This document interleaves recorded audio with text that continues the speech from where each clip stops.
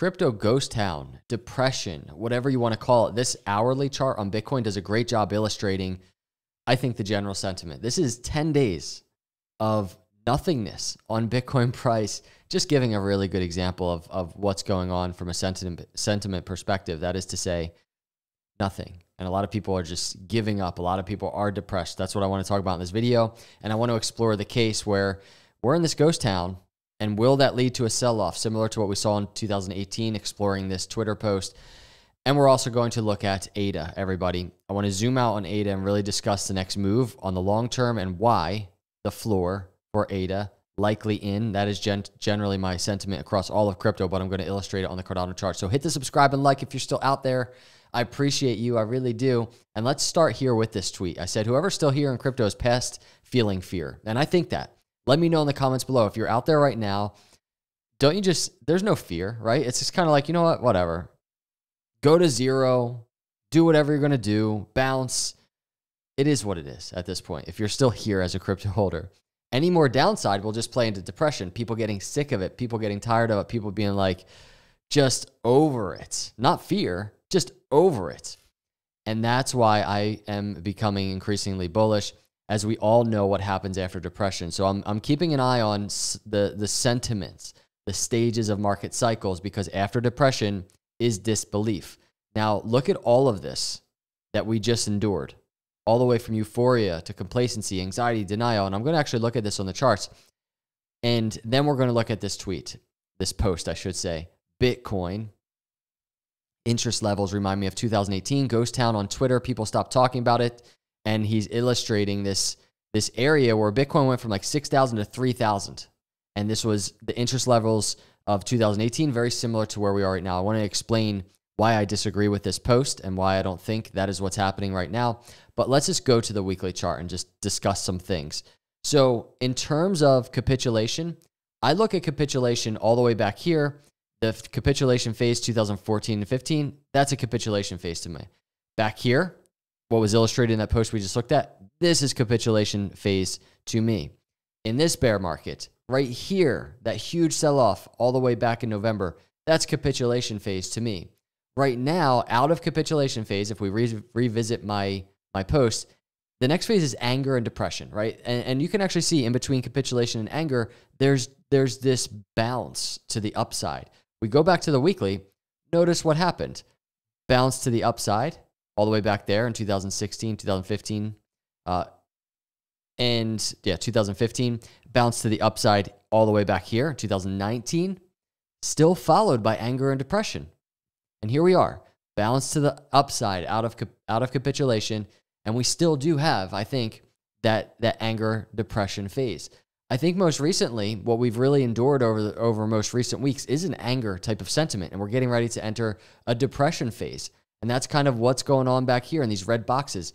Even here, this was kind of like a depression of 2016, and that is to say nothing was happening. It was just sideways on that 20-week moving average. It wasn't terribly down, right, Bitcoin and crypto, but that was kind of a depression phase. And that is why I think we're in the same accumulation phase prior to the halving, right? The cycles are so on point right now. I think we're entering just the depression phase. Now, what I want to mention is that one tweet, that one post, that is to say, it feels like this, right? And there's one very simple reason I just disagree with we're in this general vicinity of November 2018, and that is to say, it's just the time frame of cycles. We could really liken that move to the downside with what happened here. This resistance at the 20-week into the capitulation move. That was a capitulation move then off the 20-week moving average, and it's a capitulation move this time off the 20-week moving average. But right now, we're all the way towards the Bitcoin halving, the next Bitcoin halving. We are more in this area of the Bitcoin charts, right, than we are in this area of the Bitcoin charts and the Bitcoin cycles. That is to say, I think the worst of it is over in the bear markets, and we just got to get through this entire red box, the depression phase, and a lot can happen in this red box with crypto, and that's why we have to anticipate what's going to happen next. So let's pivot over to Cardano, and we're going to actually continue using this general time frame, these red boxes, And we're particularly going to look at this move that happened over here, the COVID move in 2020. Let's go over to Cardano. This is Cardano zoomed out. I want to do a couple things. I first want to just make note of the fact that I really do think that where we are right now is extremely similar to where we were back here in the accumulation phase. Just like we looked at on the Bitcoin chart, the same thing is happening on the Cardano chart. And here's the halving of 2020, and here's the halving of 2024. So we're right on pace. What I wanted to explore in this video, though, is I wanted to actually just make note of something. If you look at the Cardano charts, we're on pace. We're actually not at 3 to 4 cents this time. We're actually around 26 cents, which I think is good. But look what happened as we're entering this red box back here. ADA pulled into the 20-week moving average. And that is not to say, and we're at such a similar area right now, that's not to say that we're going to just make a little move into the 20-week moving average over the coming weeks, but it's something I think we could anticipate, right? And in doing that, we start talking about the zoomed in type of scenarios that we have on ADA. I haven't even cleaned my chart up from the last video I did. We were tracking the consolidation on the 6-hour chart for ADA. We were waiting for consolidation, and look, it's happened almost perfectly. The symmetrical triangle, I believe we were really just kind of being speculative about the triangle, and it's played out. Right now, we have a kind of a break to the upside, but there's potential. ADA does actually cruise to the upside. And in the longer term, or I should say in the short to midterm, that might not play out to be the most bullish thing, right? Because if we go back to this chart on ADA, what happened? ADA to the 20-week moving average, it went lower. So that is to say, we could see nice gains to the upside in the short term. And when I say nice gains, I'm talking like to 30 cents or something, pulling into the upside. And then we might actually hit that depression phase of ADA. But what I think I really want to just make note of in terms of these charts is, let me zoom in and just give you some perspective.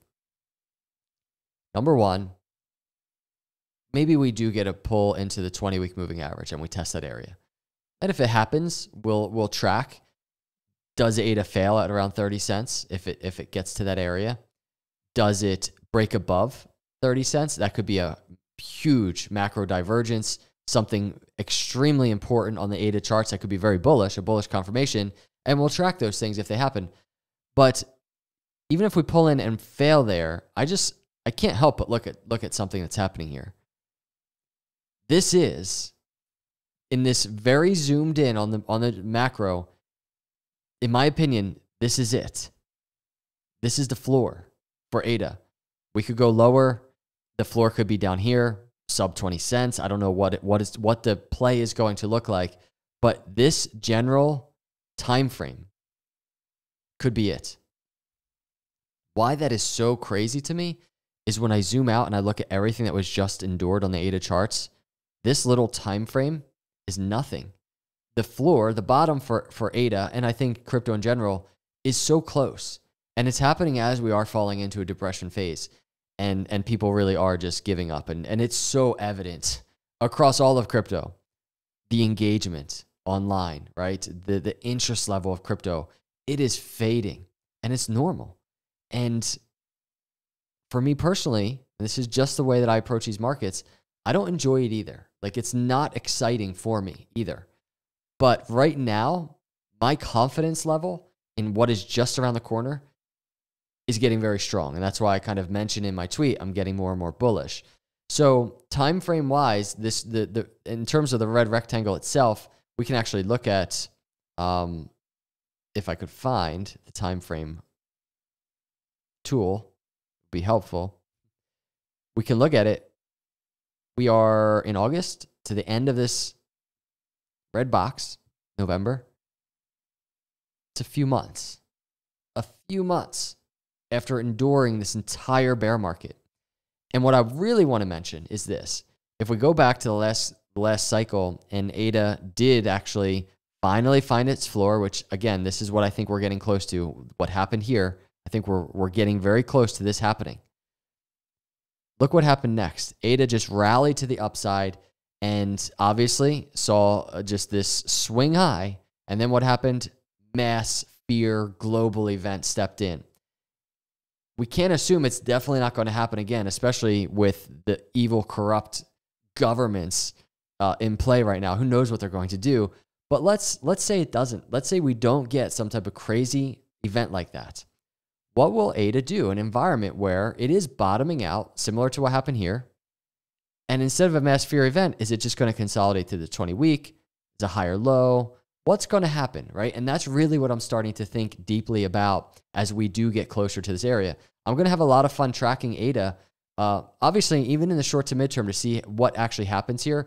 Do we get a pull to the upside and then downside? Are we just going to continue falling to a new low? But exiting this area, finally putting in a floor and a bottom, and exiting to the upside, which I really think will happen. I am curious to see as we approach the next Bitcoin halving what ADA does, especially with everything going on within the Cardano ecosystem this time around. What's happening now in Cardano was not happening the last cycle. So put aside a mass fear event. If that doesn't happen, we're getting really close, I think, to some exciting things happening, even with ADA price, right? So that's what I'll be tracking. I wanted to just give a zoomed out picture of what's going on, everybody, because at the end of the day, zoomed in, this is what's going on. And I don't want to sit here and I don't want to talk about the charts unless something meaningful happens on the zoomed in. This is Bitcoin, by the way. So let me know your thoughts about all of these things, everybody, in the comments below. I appreciate you. I really do. If you're out there and you're still here hanging with me, watching these videos, props to you. And thanks for being on the crypto journey with me. If you're out there and you're not a subscriber, hit the subscribe, hit that like button. Your support really means a lot. I'll see you in the next video. God bless.